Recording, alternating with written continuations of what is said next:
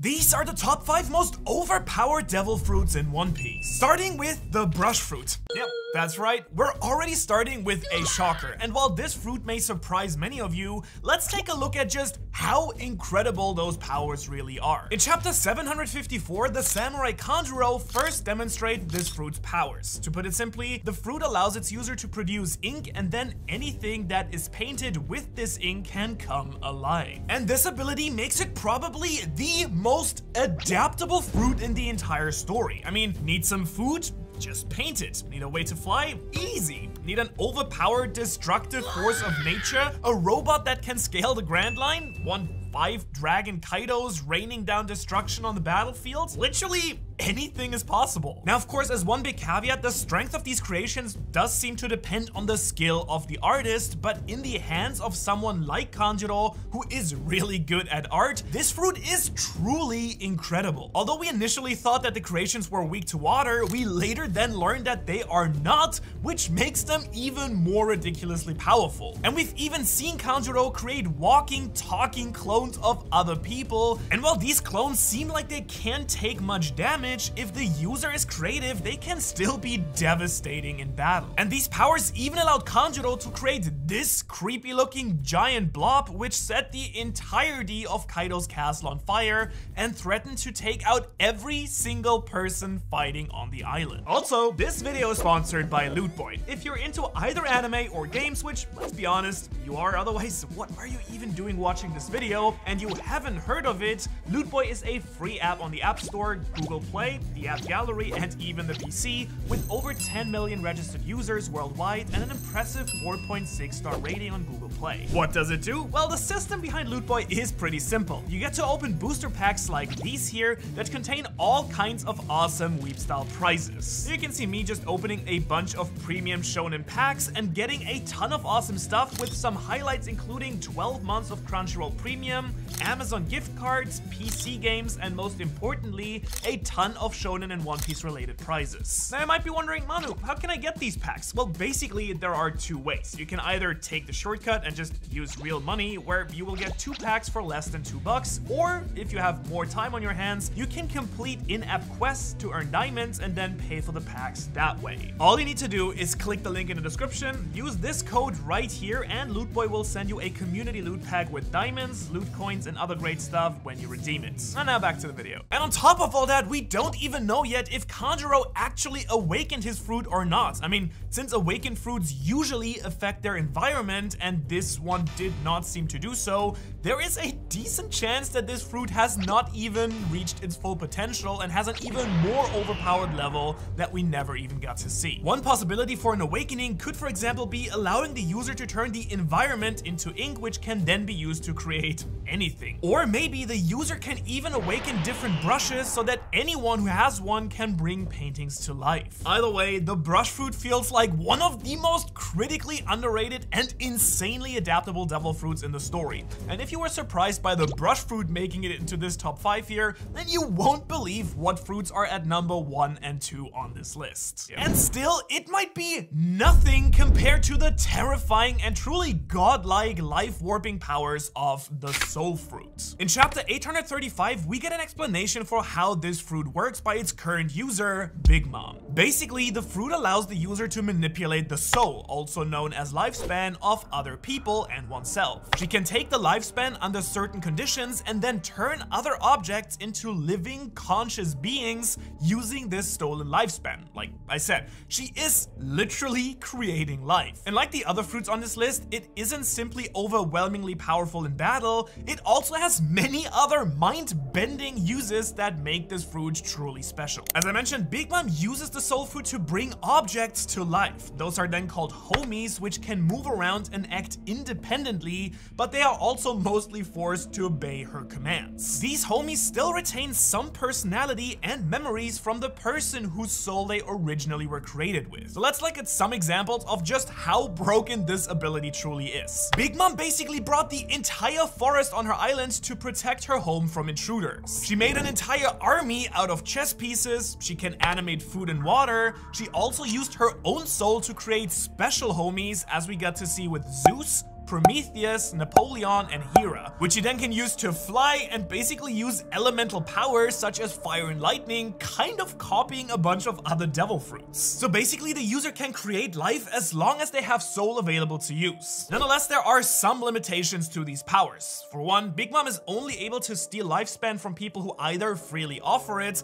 or people who are afraid of her. Now naturally, most people are scared of Big Mom, but we don't know if this is a rule for the devil fruit or only for Big Mom herself. For example, could someone else with the fruit steal lifespan from someone they love or someone who is weak? In addition, souls can't be infused into corpses or other living people, and the homies are also somewhat independent and can even betray their user if they have enough motivation for it, or like we saw with Nami, if someone has a vivre card of the soul fruit user. And soul can also be stolen once it is extracted from someone else. And we've actually seen one other person use this fruit as well, Mother Caramel, before Big Mom ate her. And she also created a homie from fire named Pandora, which is ironic because she kind of opened Pandora's box with Big Mom.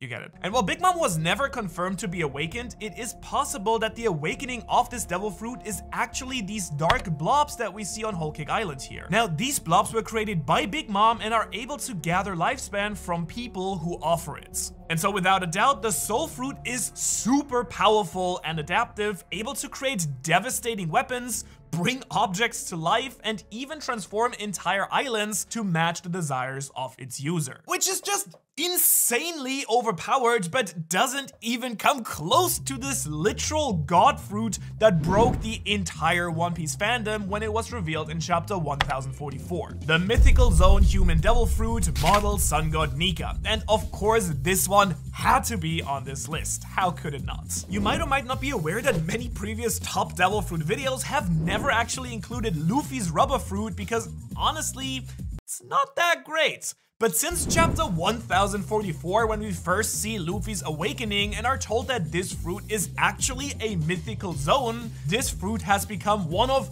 the most overpowered and strongest in the entire story. Not only does this fruit turn the user's body into rubber and all the crazy shenanigans that we've seen Luffy do with that, but upon awakening, they are able to freely manifest their entire imagination into the world. Remember all those crazy things that you imagined doing as a kid? Well, Luffy can do all of that. In just a short time since his reveal, we've seen Luffy turn people and objects into rubber. He can catch lightning, punch with fire, create actual goggles out of his hair. Who knows, maybe he'll even be able to imitate other devil fruits in the future as well, which to a certain degree he already is doing. And all of this of course is on top of having incredible strength and endurance as a zone fruit user. Now, one downside of the fruit is that using these powers is probably costing Luffy his lifespan. We're actually being told this by many of his opponents and can even see him grow incredibly weak and old whenever he's using a new power. However, beside this weakness, we don't even know the true limitations or even the ultimate possibilities and powers of this devil fruit, so do make sure to subscribe if you want to stay in the loop. And this devil fruit is another one where the powers are good on their own, but they are significantly enhanced by the person using this fruit. And in this case, Luffy is of course a perfect match for the fruit because he can fully utilize his joyful spirit and his limitless imagination, which is probably the reason that he was the first person to awaken it in over 800 years. But even as ridiculously overpowered as the Nika fruit is, you'll probably be surprised to hear that it still falls quite short of the reality-bending powers of the number 2 fruit on this list. A fruit that you probably didn't have on your radar, but it is easily taking the second place for this video, and actually not for the reasons that you might think. And that is Bartholomew Kuma's paw fruit. And I can almost guarantee that in chapter 484, when this fruit was introduced, that no one could have imagined the absurd capabilities of this power. Because when this fruit is eaten, the user's hands grow these paw pads, which can repel anything, and I mean anything. Yeah, you have the classic things that you think about: swords, range attack, punches, bullets, And that is nice and all, but it is hardly the limit of its true power. We saw back in Thriller Bark and 𝙻𝚎𝚐𝚐𝚗𝚍 that the user can actually launch people across the world to wherever they want. They can compress air to make a bomb, and even more mind-blowing is that it can actually repel intangible concepts such as pain and, as we just learned recently, memories and imagination, and probably stuff like personality and so on and so forth as well. And this is of course where the true power of this fruit truly lies. If it can truly repel these intangible concepts, then it might well be the way that some devil fruits are created in the first place. Something that is hinted at in the story heavily. I mean, the genius scientist Dr. Vegapunk tells us that devil fruits were born of people's desires. So could it be possible that Kuma, or a person from the past, used his devil fruit to repel a person's desire in order to create a new devil fruit? Vegapunk hints strongly at the fact that he used Kuma's fruit to create the artificial devil fruits that he was able to make as well. And so how insane would that be? If you desire to be a soft bouncy pillow, perhaps Kuma can push out your desire and put it into a devil fruit. You want to be a mythical unicorn? Well, here you go.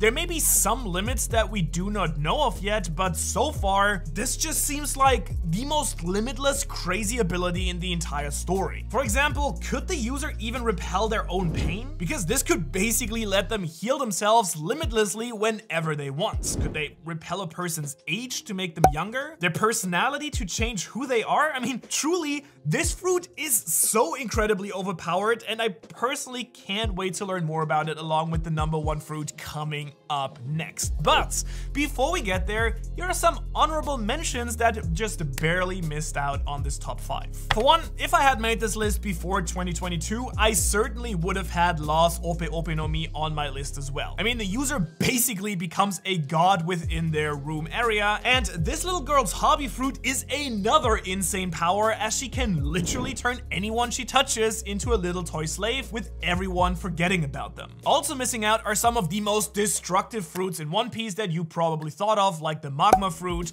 the tremor fruit, the light and darkness fruits, and even Kaido's mythical fish fruit, which allows him to unleash the elemental powers of a dragon. However, we are ranking the top 5 devil fruits that are way too overpowered for what they originally were supposed to be, and all of these fruit I just listed do pretty much exactly what you would think that they do. Make stuff go boom. But even still, you might be surprised to learn that despite how incredibly powerful all of these fruits I just named are, none of them even come close to the insanely overpowered abilities of #1. And yeah, it's time to discuss the brain fruit. Okay, give me a second here. In chapter 1066, we see the famous Dr. Vegapunk for the very first time in a flashback on the ruins of the scholar island Ohara. Now, we've always known that Vegapunk was a genius, but it completely shocked everyone to find out that he was the user of the newly introduced brain fruit. And just one chapter later, we learned that its main power is the ability to instantly memorize information and limitlessly store all that knowledge in its user's head.